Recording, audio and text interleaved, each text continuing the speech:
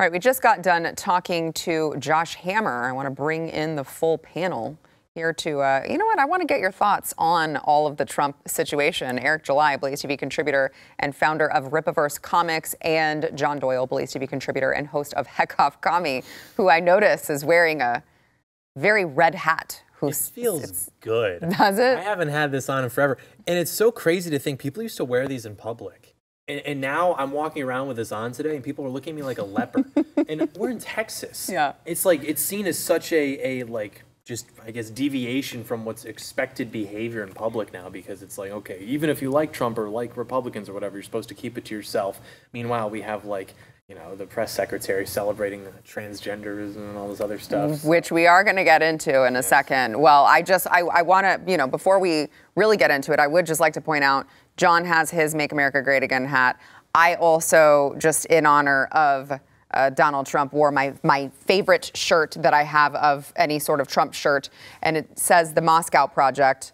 It's a Venn diagram that says very legal and very cool, which of course references one of my favorite Donald Trump tweets of all time, when he was talking about when they were looking into his Moscow, you know, the Moscow Project. He said, "Against all odds, I decide to run for president and continue to run my business. Very legal and very cool." I just love it. I just love it. I love the man. And you know what? Now I love him more. Eric. Yeah, I think that's the thing about this whole indictment. I was recently just talking about this on my channel, and it's just, I don't know, man. It almost feels like a setup, because these people are inevitably going to make this man far more popular than he has ever been out of this. And it's almost like, is that the intention? Are they stupid enough to believe that? And then I you know, looking at certainly as DA, like maybe he is stupid enough to believe that this can only benefit them, because they look at it like, well, we're much like the January 6th situation. We're punishing our ideological enemies, and therefore that's sending a message. And that's all this was ever about. It would be hush money and all. It's just about sending a message. It's really not anything. I mean, let's say this. Certainly in New York, a lot of those politicians have done a lot of, let's say, criminal acts that they've not been indicted for. But understanding what's on the line, if they can get people like John Doyle incriminated in any kind of way, that's what it is that they're going to do. I'm interested to see the response. I know DeSantis said, was it yesterday, when he was like, yeah, we're not going to be helping you out with any sort of extradition or anything like that, which would ironically be directly against that, what is it, Extradition Act, which I'm all for, because that would basically mean that he's sticking it to the feds. I'm all for that. Not working with other states. Let's treat them like nation states and just let them stay in Florida and let it be a safe haven for them. I'd be far intrigued by that. But if the reports that we're getting are accurate, it seems that Trump is just he just plans to surrender himself. Which I would expect him to do anyway. You know what I mean? I don't expect by any means for him to be like, no, I'm just going to set up shop and that would be pretty, that would be badass, then maybe I come in with the red hat at some point, because I'm like, oh, somebody's sticking it to the feds, telling them to go screw themselves for the first time in a while. So, yeah, it's going to be interesting to see how these guys respond. I know it's going to, at least with the conservatives or Republicans, rather, it's kind of a touchy kind of subject. They kind of talk around it. But, you know, their hands are going to be forced now. And I think a lot of people are going to draw their line in the sand based upon this. I'm talking about people that generally support these Republicans. And they're going to be like, look, man, doesn't matter if you like the guy or not. We can all agree that this is screwed up. And let's act upon it. So we'll see. Yeah, John, you know, you hear from, we all know the left gaslights us, right? But, you know, I feel like epic proportions of gaslighting going on when you hear Alvin Bragg responding to, you know, the House committee saying that this is attempted interference. Oh, interference. Now we're worried about interfering, attempted interference with an ongoing state criminal investigation. It's unprecedented and illegal incursion on New York's sovereign interests. So now all of a sudden they are concerned about interference into something, all while like actively interfering with the next presidential election. Fascinating. And it's so true, because they're not after Trump. They're after us, and Trump is just in the way. It's true. And yeah, of course they don't care about the rule of law. I mean, New York, for example, I don't know exactly what the statistics are, but in the last, I think since whatever the last mayoral election or whatever, their crime rates, their violent crime rates have climbed significantly. And that same office, I would imagine, is ignoring things like that. And the DA especially has done that. Focusing on our president. So I'm looking forward to seeing what happens, though I don't think it's going to help him in the general so much. And that is because I think that there is something to be said about the way that most people are sheep. And the same way, this isn't going to like wake everybody up because of that. You know, there are a lot of people who are just going to keep going about their day. But there are some people who could get it, and this is what it would take to kind of push them to that point. But in terms of the general, there are two ways to look at it. Like, one, people are going to be like, oh, well, you know, they wouldn't have done this if there weren't something wrong. I'm not really going to look too much into it. I just passively hear this in the airport or at the gym or something that's happened. Oh, crazy Trump. But then you've got people who might say, wait a minute, there might be something to this. Maybe he really is a threat. Maybe there is something to be said about the second we got an outsider into the White House, all of a sudden we're energy independent, we're not going to war, gas is cheaper. Wait, maybe things are like really like fake and rigged. But I think it's probably going to be the former, just because I don't have a lot of confidence in like the agency of people. But I do think it will help him in the primary. And from there, if we can just kind of like keep the momentum going, I think that it will be promising in the general, if it were a level playing field, but unfortunately it's not.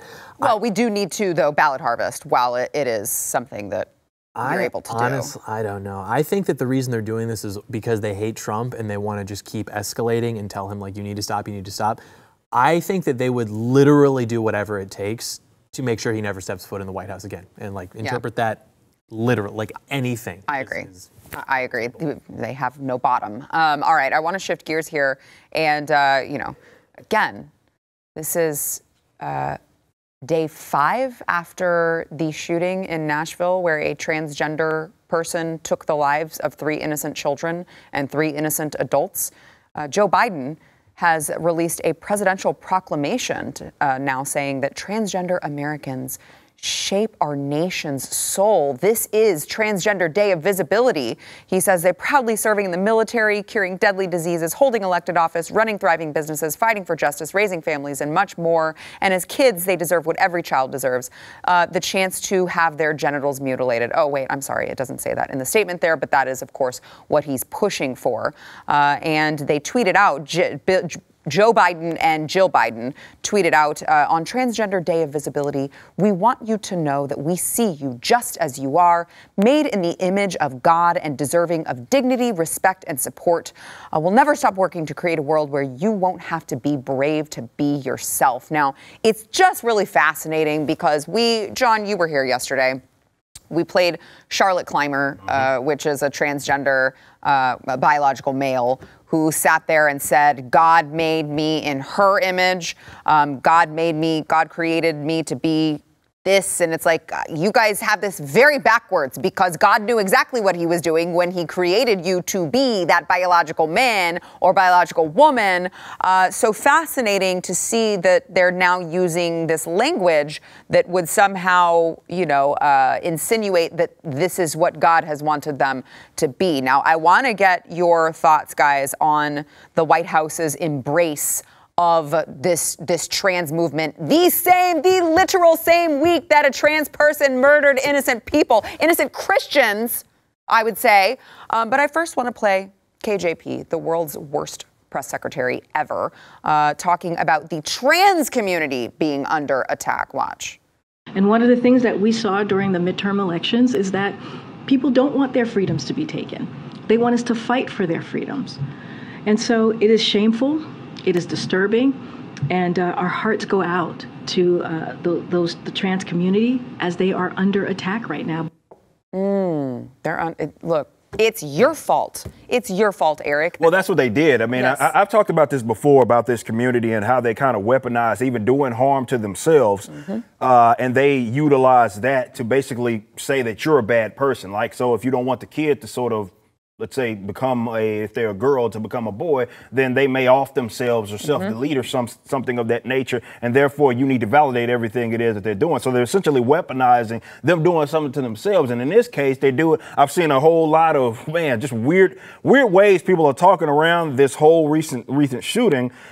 as if to say, like, well, it's because she had been faced with people maybe in the discriminatory acts and all sorts of things, and obviously they blew up as if this is some sort of blowback of some sort. So, you know, it goes to show these guys, there's no, it's funny you said that before, no bottom with these guys. These guys are dirty individuals. Them playing the God just goes to show how much they feel about your religion, and foremost that they will bastardize that. Hell, the only time they even refer to it is when they can try to use it against you. They do that all the time. They'll talk down to Jesus on one side of their mouth, and on the other hand, it's like, hey, you know, you do something they don't like. Oh, that's not very Christian of you. They love to certainly do that sort of weird stuff. But man, they don't look.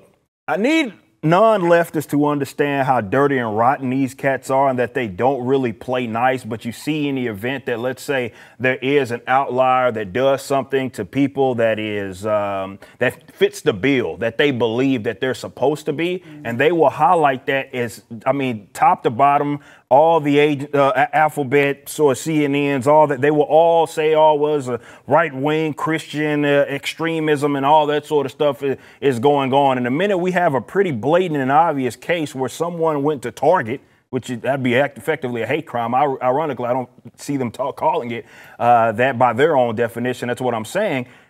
It's like it doesn't even exist. Yeah. And they're talking completely beyond that.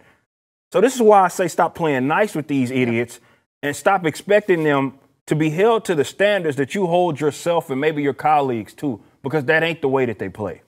I would imagine that our founding fathers are just rolling in their graves that they, you know, created this idea of America and, you know, what they wanted it to be. And now you have the president of the United States declaring, you know, some trans day of visibility. Wait, before you go, what visibility is he talking about? Did you see the GLAAD report? Where they said, like, the CW, for example, had 15% of their mainstays in all of their shows were among the LGBT, whatever, yada, yada. Well, we can't get it. You guys are overrepresented in basically every form of media right now. What are you talking about? We see you. You damn right we see you. In fact, we wish we could see you a whole lot less, all right? John. Yeah, the founding fathers, if they like went to CPAC even, they would probably start shooting. They would be like very upset with the state. He's joking. Like, that's a joke. Yeah, that was a joke. Sorry, it wasn't funny, but it was a joke. Because just how far everything has gone to where even now, you know, conservatives are largely embracing a lot of this like social degeneracy and things like that lead to things like transgenderism. And I think it's only going to get worse because, you know, it's one thing if you have a man who thinks that he's a woman. When you take a woman and start giving her testosterone, you've got the like female brain that hasn't been built or socially conditioned to handle things like aggression the same way that like men experience it because of hormones. And then, so you've got this like woman's body and you're just gonna make her like so much more aggressive, but she's already neurotic, she's already like emotionally governed. And then you see things like this. And it's just a way of capturing this identity that is already leading towards despair and then pointing at white Christians as, you know, the villain. And they've got their like friend-enemy distinction down. I mean, that's why they didn't go to Wisconsin when the mostly white Christians were killed. That's why they don't go to Tennessee when the mostly white Christians are killed. They refuse to even acknowledge it because they know, whether or not they'll admit it, that these are their enemies and their friends are the like transgender or Antifa or Black Lives Matter paramilitary people who will gun down their political opposition and then they'll just turn a blind eye. Yeah. One last thing before we have to go. The Trans Day of Vengeance that was planned for Saturday has now been canceled. They said this action will not be taking place Saturday due to a credible threat to life and safety. That's always what they say. The safety of our trans community is a first priority. This threat is the direct result of the flood of raw hatred directed towards the trans community after the Tennessee shooting. Gosh, I wonder why. Individuals who had nothing to do with that heinous act have been subjected to highly serious threats and blamed only because of their gender identity. And this is, of course, one of the steps in genocide. So they are always the victim, even when they are the ones who perpetrate the crimes. And you are always the oppressor, right? Even though you're literally, I mean, let me just tell you, anytime we have our people with my organization, Defend Our Kids Texas, make phone calls urging establishments to have a 18 and up restriction on their drag shows, and they end up canceling it or making the restriction, it's always due to threats of safety. we can no longer do it. No one's threatening your safety. Like, literally no one's threatening your safety. You just want to say that so you can look like the victim again. If you like that clip, there is plenty more where that came from. Click the link in the description below to subscribe to the News and Why It Matters YouTube channel to watch the full episode.